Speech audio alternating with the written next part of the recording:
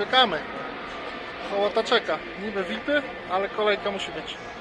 Za chwilę wjazd, zobaczymy co będzie w środku.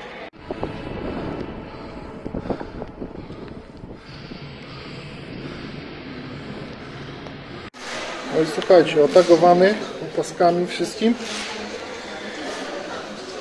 100 milionów opasek. Dzisiaj zwiedzanie produkcji. Zobaczymy, czy tam będzie można coś nagrać, czy nie. A jak nie, to tu najwyżej.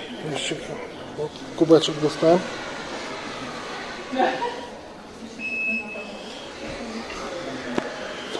Także teraz tylko czekać. Czyli można filmować, to się chwali. Jesteśmy w Wążu. Right, cheers.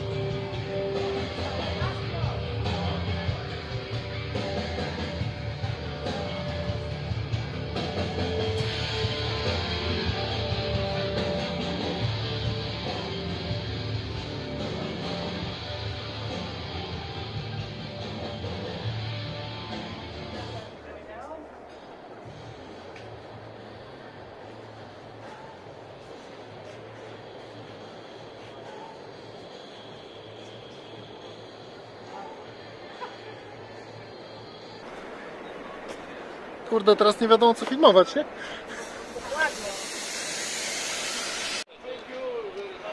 Już normalnie człowiek idzie, nie wie co filmować, tyle tego jest do filmowania. Siebie, tył, scena, petarda jest.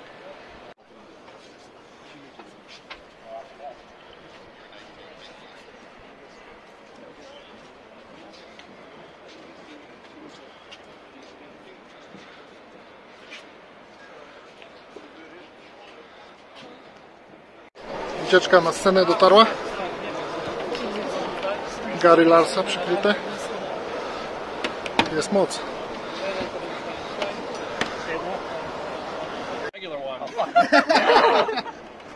mean, I'll take him with you. Did everybody get their actual stage shot, though? You know? Nobody wants it?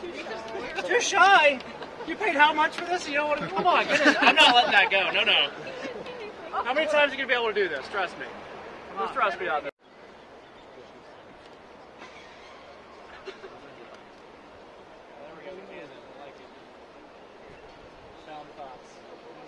Anybody else? Come on, I'm telling you. After this is the one and only. So welcome. We are. We serve this stage with Metallica.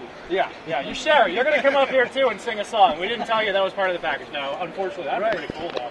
Would be. So welcome, guys. We are on what we affectionately call Lucy. Why do we call this stage Lucy, you ask? Well, it's to keep track of the pieces, right? So we also have our festival stage. We have Lucy and we have Ethel. How many of you went on the Hardwired tour? Anybody go to the Hardwired tour? Anyone going to guess the name of that stage? Based on Lucy and Ethel. Bonus points, come on. Anybody? American 50s sitcoms? Yeah, Fred. Lucy, Ethel, and Fred. I Love Lucy. Ah, yes. There's also a little mini piece of stage that, if you have not seen the show, I'm not going to ruin for you. That is, it's Ricky. So we have all of the characters of I Love Lucy. Yeah. So look for that later in the show. By the second show, when you guys do the meet and greet, you'll understand what it is, and we can kind of tell you what it is. And pretty sweet. But anyways, you're standing on Lucy right now. So we do that to keep track of the pieces. There is a separate stage for the festival setup. It's a little bit different, obviously. Some of the pieces can be intermingled back and forth over here. So if we need to change them out, we do have spares all over, right? So they're back there. You'll see some of them later today, kind of intermingled, how we put them. I'll kind of show you how they're labeled and how we keep track of those, because it's like a giant puzzle, right? How do you know what goes where? There's a lot of stuff going on, right? Throughout the stage, you guys, you'll see it every 10 times around the stage is 4/10 of a kilometer.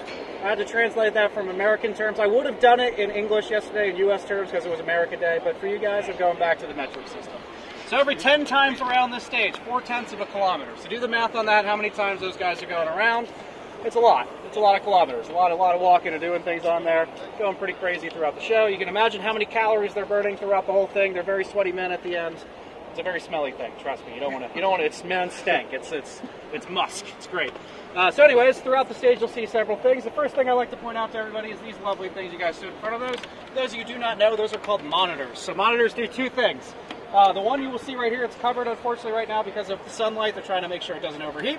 We'll display lyrics on there. So as any band gets older, they have a larger song catalog. They need to remember those lyrics of things like Cthulhu or Orion. Yeah, Easy. Very easy. Okay. You guys kind of got the joke there. There's no lyrics in those songs, so what goes on the monitor? Yeah, exactly. It's just kind of, yeah. It's my joke. It's my joke. Some people get it, some don't, but don't worry about it. It's funny. Anyway, so the lyrics will come up on those monitors so they can see what's going on in every other song. A lot of lyrics to remember. It's true of any bands. No band's going to say they don't do that. The other thing they do up there is messages of things like, hey, here's what's going on for this song. Watch out for pyro, things like that. That all is displayed right there for the band, right? To the right and the left of them, you'll see audio wedges on there. Those are so the band can hear kind of what you guys are hearing on a mini version of it. So that blasts the entire mix of sound towards them.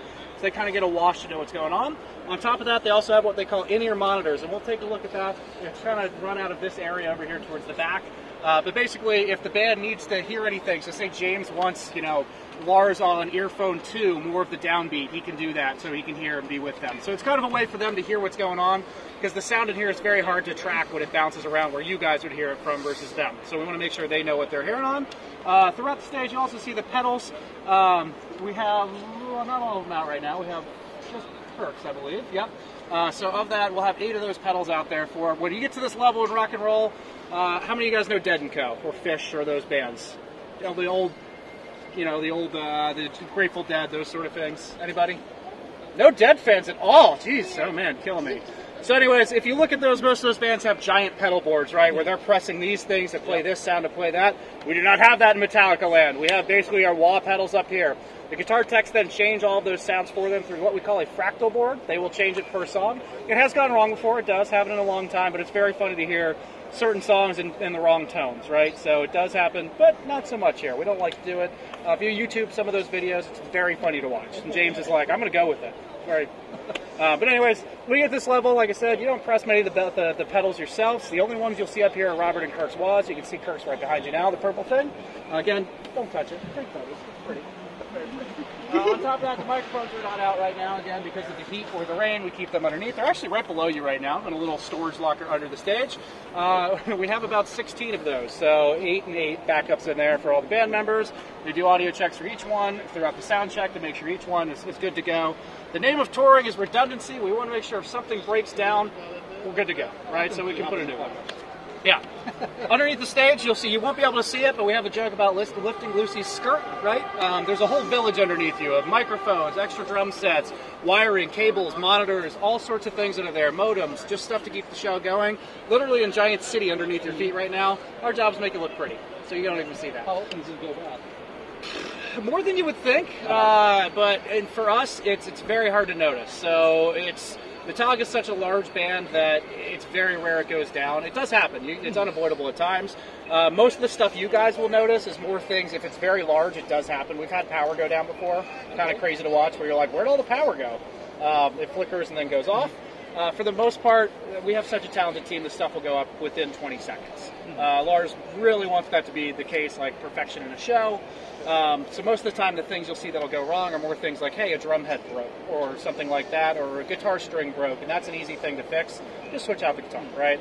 The bigger stuff takes a few more seconds here and there, something like a light going down. We'll talk about that when we get the towers up there, but for the most part, the stage, it's pretty functional. Except when I put too many people on the risers and get yelled at by Lars. Oops. Anyways, speaking of the risers, we do have 4 of those drum sets. Stand on this? Yeah, don't stand on that, because I get in trouble, and then I have to answer the boss man and say, hey, why couldn't I come up today? Maybe we will go to Lars to tell him that It's like 21, so... No, the goal is that he doesn't know that. We're large in numbers, so it's 21, mate. So anyways, we have 4 of those throughout the stage. You guys know everyone's kind of seen the show, so I'm not ruining any surprises here, right? So we have our drum risers here. The drums are currently under the stage. They pop up. It's a pretty cool thing. So we can do 4 of those things throughout the stage. The other thing to point out over here, if you look behind you, these are our 2 pyro holes right here. The smaller little circular ones are for your little pop shots. Those are like the sparkler effects there. And then the big hole is for your flame effect, right? We don't have a lot of them on Metallica anymore. We're not really into the big fancy. We did these towers instead. We thought they'd be cool. Left the pyro to Rammstein. It's a whole lot of extra stuff going on up there. To answer your question, it does go wrong in that world sometimes, but back when we did have a lot of pyro, our pyro guy in Germany actually, he had like a false fuse or something in a storage container and set off all the pyro. One of the scariest things I've ever seen in my life, because you're like, what is happening over there? And he came out and was all beat up, and luckily he was very safe. He had some burns and things, but it does happen. It's a very dangerous industry we live in. but it doesn't happen often, thank God. So anyways, you have these pyro holes over here. You're wondering, wow, those are very hard to see, especially in the dark. Yeah, you're right. So how does the band avoid those? If you notice during the songs, for the most part, band members are pretty much beyond the bridges up here. So they know the 2 songs they're going to play that have the pyro. Listed up here on this monitor says, hey, pyro coming in XYZ. They can also hear it in the monitor there that says pyro, pyro, pyro, so they're out of the way. Right? So we don't want anybody to get burned, you know, say, like Montreal style. We're trying to avoid that again. Kind of the whole thing. So other than that, yeah, that's our stage, guys. It's pretty cool, right? Yeah, it's very big. Like I said, 4/10 of a kilometer for every 10 times around. Weighs about 14 tons. We call it the sombrero.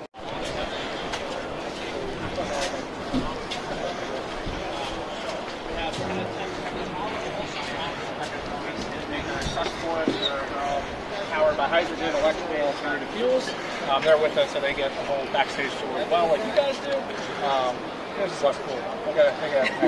Theirs is way more fun. So, guys, welcome to the Snake Pit. How many of you have been to the Snake Pit before? 1 or 2? 2? All right. So, wow, all right. So it's pretty cool. You guys won't really get to see this thing as empty as this, so take it all in right now. Before it gets packed in here for the show. It does get a little bumpy in here as everyone gets in.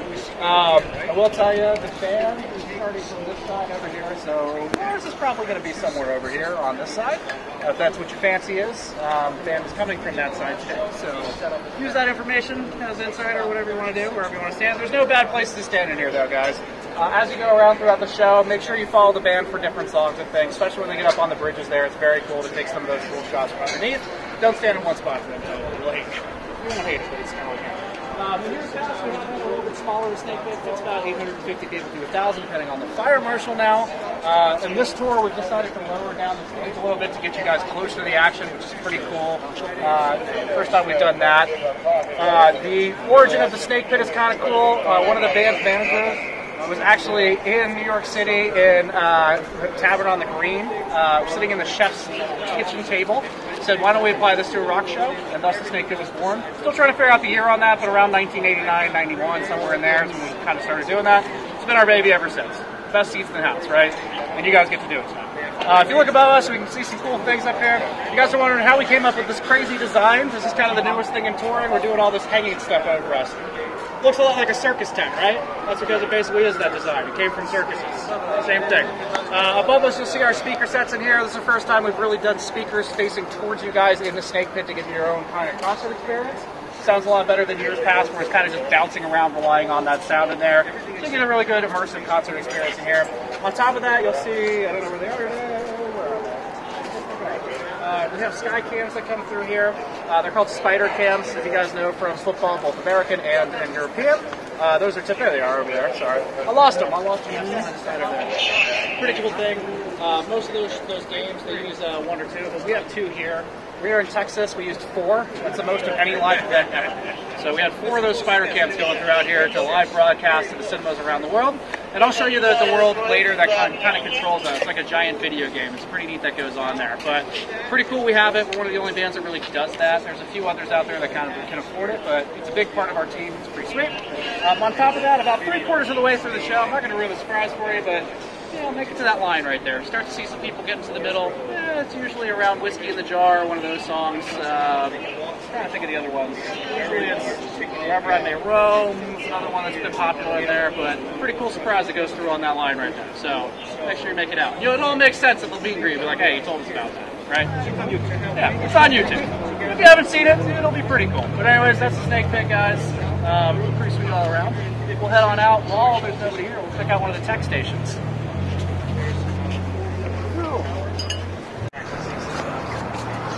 Take a little bit longer of a walk to see some little stuff.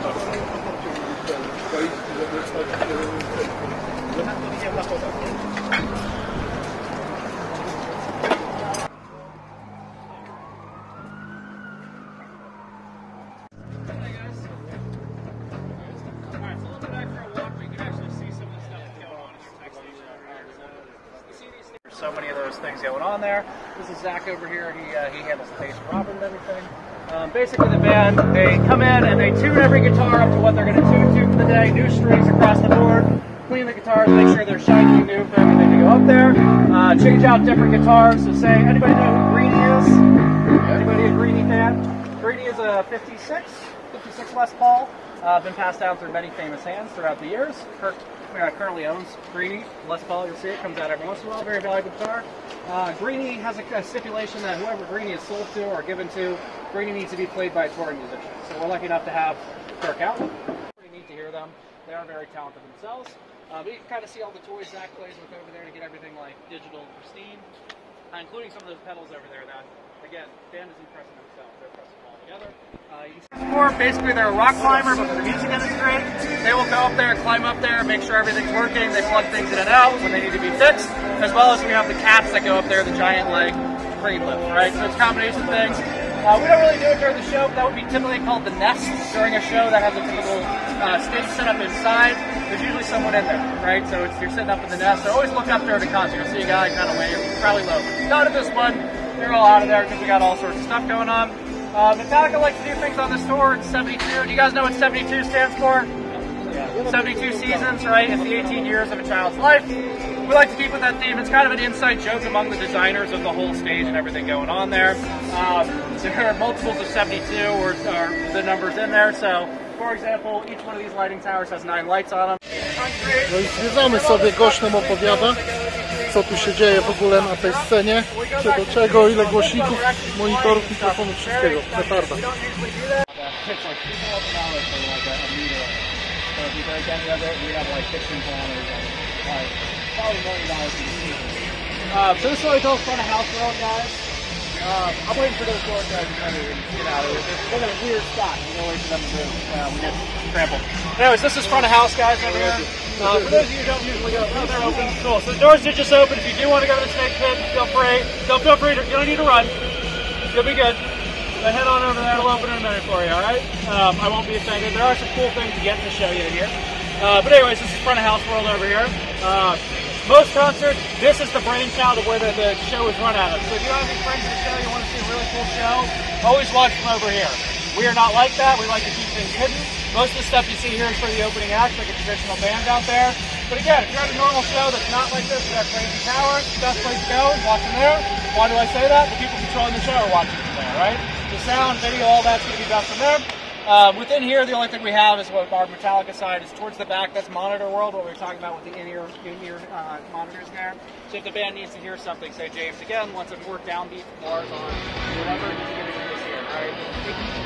We can communicate with them via the microphone.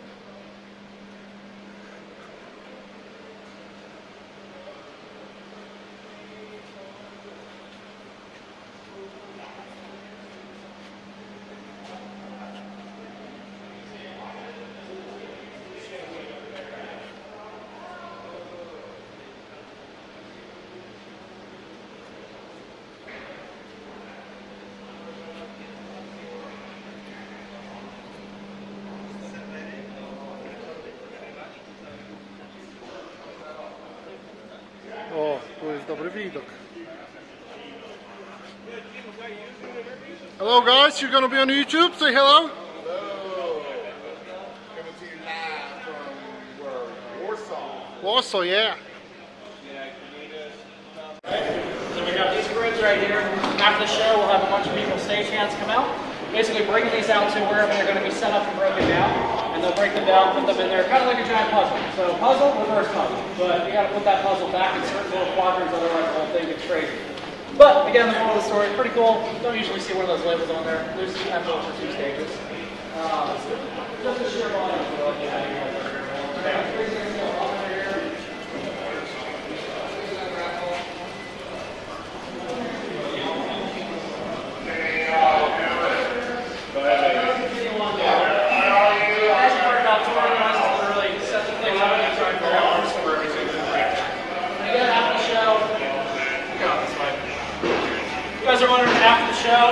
Sunday, how long does it take us to break everything back down? We average about 6.5 hours depending on the city. Varies on how much your hands listen to you. So Russia, for example, took a lot longer because they're very ornery, they kind of wander off on you. It was just like a kind of chaos. We were there until 7 in the morning. Some shows were done by 4 a.m. The steel, the backbone, all the heavy stuff will stay up until the next day and they'll break that down separately. But for the most part, most of the crews will be out by 3, 4 a.m. every day. it's a crazy process to watch that many people run on the floor. Every once in a while, Lars will come out there and hang out and say, hey, look what's going on there. If you've seen any of those Instagram videos, but cool. Well, let's head back and we'll go to the lounge. Any questions, guys? I covered a lot of those. Yeah. So what you're saying is, a lot of knowledge up there, I guess. Yeah, but come over and be my friend. I still won't get those names because D's next to Z's make no sense to me, but I'll try. I will. What about your... So, you'll meet him tomorrow. There's a man named Damien. He's going to be in the meet and greet. Don't hate Damien. He can get a little crazy sometimes. He's a great guy, but he's developing this spa, and he gave me the hat. So I figured, you know, yeah, it's great. It's such a great thing he's doing there. So he's like, yeah, and he gave it to me as a gift. I also needed a hat because I burn very easily. So, yeah, and I figured, you know, I'll wear the Polish, rock the Polish, and it's kind of a fun one. So. It's going to be a giant spa. You can ask him about it. Unmissable character. He's got a cowboy hat and everything. You'll love it. Will you be here? I'm going to come at some point for sure. So yeah, I got to check it out because he's told me about it. I love Poland. It's been great this time. So John Michael and I were joking. We don't remember coming to Warsaw the last time. I think it was in 2018. I was like, we've definitely been here. And then I saw the stadium. Like, oh, we've definitely been here. I remember it now. And I remember all the places I went. So. Had a great time every time. I'll be back. But again, if you want to hear my wingback stories, feel free to go in the lounge. I won't be offended again. Everything's open for you down there as well. Somebody asked over here, my favorite member of the band. I don't really have a favorite. I do have stories with them. So I have been out with them before, obviously, over the years. 8 years now with the band myself doing this. We launched this program in 2017. I've been here for every touring show since then and all that. They brought me back and said, hey, you want to do this again after COVID? I did, so here I am with you guys. My favorite story is when the Eagles, so I used to be the mascot for the Philadelphia Eagles. Anybody know the NFL? Yeah, so Philadelphia Eagles, that's my villain backstory was I was the Eagles mascot for a number of years. Really? Yeah, that's my origin story. So we were in Madrid actually, going back, funny enough. The Eagles were in the Super Bowl, and my friends were there, people I worked with, and we were watching with the band in a hotel. You know, we had a keg for us and all that. James came and sat with us on ours. I think James came, Lars came at one point, Robert was in there.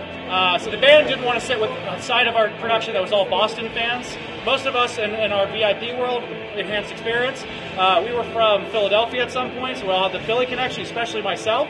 So the band came and sat on our side. Now, I say that's funny because I'm sitting there and I'm very drunk at this point because I'm an Eagles fan, my team's in the Super Bowl, my friends are all calling me like I'm there. Apparently I cried when they won. My coworker sitting next to me says, you turned around and hugged James and cried? And I'm like, I don't remember any of that. I don't remember any of it. And my friends all called me and said, hey, what are you doing? So that's my weird James story for today. I have a few others where I'm always in an awkward situation with him, but he's always great about it. He's a very nice guy. Lars I've interacted with several times throughout the time, just in passing through the museum and all those things through there. The other members also great. You know, Kirk and Lars, I can't pronounce their names. Kirk and Rob, great guys across the board. Rob, if he sees you out to dinner next to you, he'll invite you over to the table to come join them. Kirk, same way. We'll stop in the street, say hello and all that. So each one of them has their own little personality, quirks across the board, which is great. You know, get to know them after the years for there. They don't know who I am. They wouldn't recognize me. They recognize Sean. They see him every day, but they probably know my face at this point. But maybe James because I hugged him and it was awkward. I don't know. Any other questions? Why James don't like American anymore? Good question. So a lot of it has to do with his voice. So he has said that his voice likes to give out a lot, right? So if he's doing like I'm doing right now, I'm feeling it right now. So imagine doing what I'm doing right now, which he would do for 40 minutes in there, and then you have to go do a show. It wears on you over a tour. So totally get that. The other thing is just for his health, right? So he's been through a lot of stuff. He just, you know, it's not what he likes to do. He likes you guys, but for him, it's a lot of vocal for him that he has to do, and it's just to rest his voice for the most part. That's the real big answer. So there is no option for you tomorrow? No. So that actually happened by chance forever ago when we first did them years ago. If you saw in there, hey, he used to do them. He walked by our meet and greet and was like, all right, I'll do it once, and said, that's not too bad. And he ended up doing it for them. Nowadays, with COVID and everything, especially considering he caught it once and we had to cancel shows, we're getting a little more careful with it. So really what it comes down to, though, guys, is the vocal thing. It's imagine doing what I'm doing right now and then having to do a show. It's not great for you when I do. You know who will be tomorrow with us? Couldn't tell you, but it switches off every once, so it really depends on who's there for the most part. The opposite is whoever's there. What else you got, guys? Any other questions? You're on. All right, so here we are on the Metallica Backstage store. We're going to talk about American burgers for some reason. I don't know why, but it was requested. What's my favorite burger? Well, mine is something called the Elvis burger, right? Elvis burger is peanut butter, bacon, and peanut butter and bacon on a burger, right? Very weird, very American thing. Trust me, sounds weird, it's delicious, right? Now, fun fact about the peanut butter and bacon burger: we used to have a little contest on the tour where Chef Simon, the band's chef, who makes everything for the guys after the show, he literally would give us a little ticket, and you got a burger once a tour. So, the fun fact about Chef Simon, he went to burger school, specialized in burgers at like Cordon Bleu. My turn comes up. I won. I'm excited for this. I'm a foodie. I talk to him all the time. I talk food back and forth. That's how we bonded. He goes, what kind of burger do you want? I go, I want an Elvis burger. He goes, I don't know what that is. I go, peanut butter and bacon on a burger with cheese. He goes, I've never heard of that, and that's the most disgusting thing I think I've ever heard in my life, but I'm going to try it with you. He tries it, and he goes, this is the greatest thing ever. He goes, you Americans with this stuff, and I went to burger school. Fast forward to a week later, the guy after me who won the burger contest requested the same exact thing, not knowing that I had done it. He goes, 2 weeks in a row.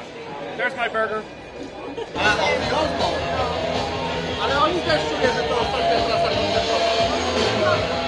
W ogóle słuchajcie, jaka akcja, nie? Bo gadam z tym gościem, co nas oprowadzał, że mój kumpel też jest na stadionie, ale siedzi na trybunie. A on jak da radę dojść pod bramę numer 1, to Kuba jest w loży dla VIP-ów, nie? Ogarnięta wejścióweczka. Takich się ma znajomych, a nie tam. Tak się załatwia. No. Jedziemy, bawimy się.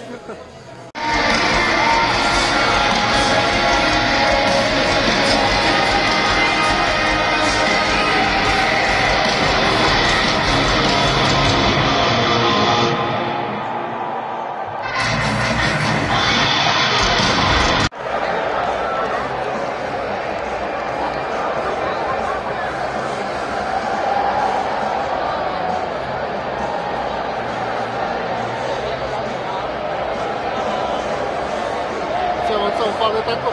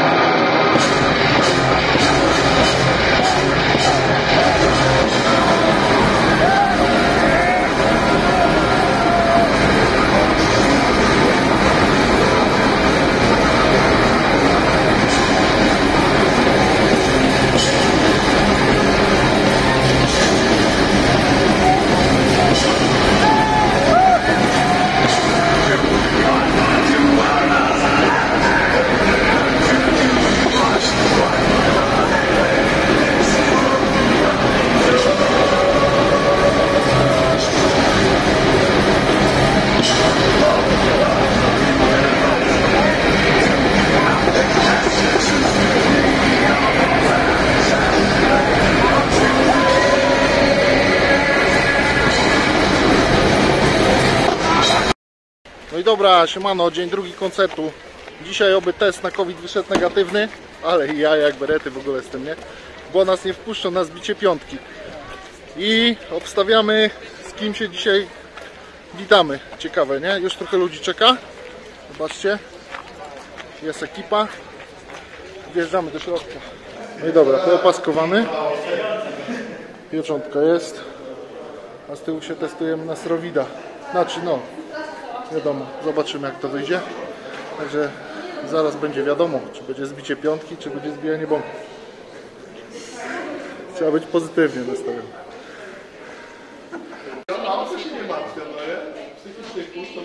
Czekamy na wyniki, zobaczymy czy wchodzimy, czy nie wchodzimy. Ale przycięło. Klatki Faraday. A ty nagrywasz? No! Będziesz sławna. Będziecie na YouTube.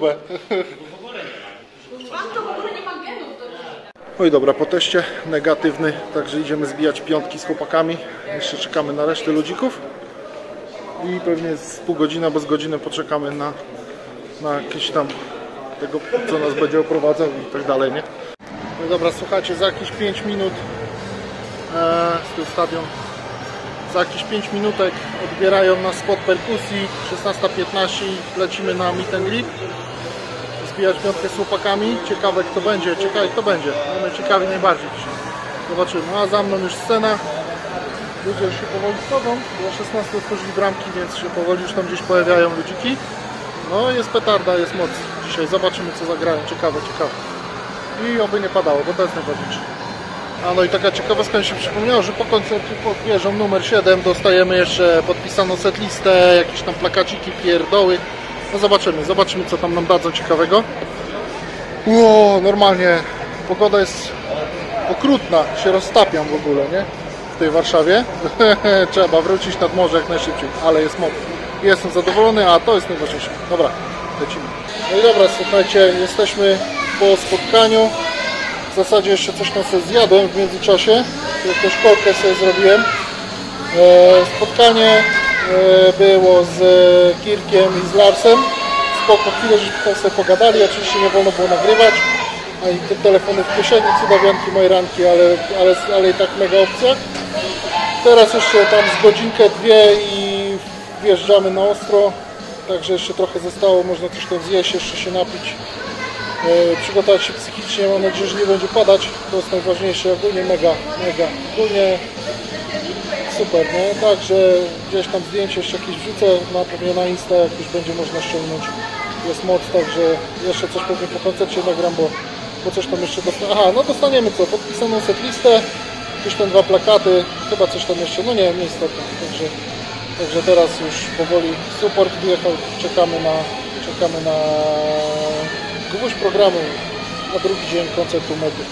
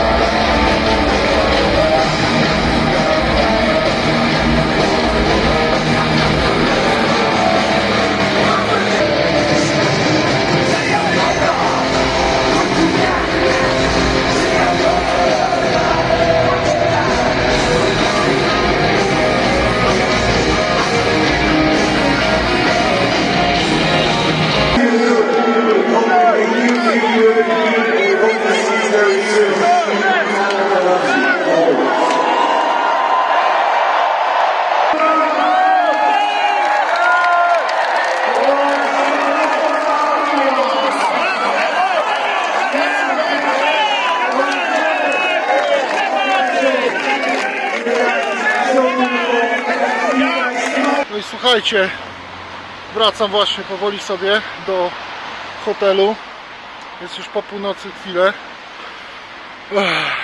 Koniec wrażeń, że tak powiem. Jutro koniec wrażeń, jutro trzeba wracać.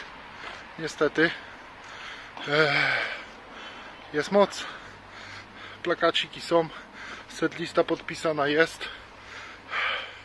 Niezapomniane wrażenia są. Także mam nadzieję, że materiał, który oglądacie, Wam się podobał.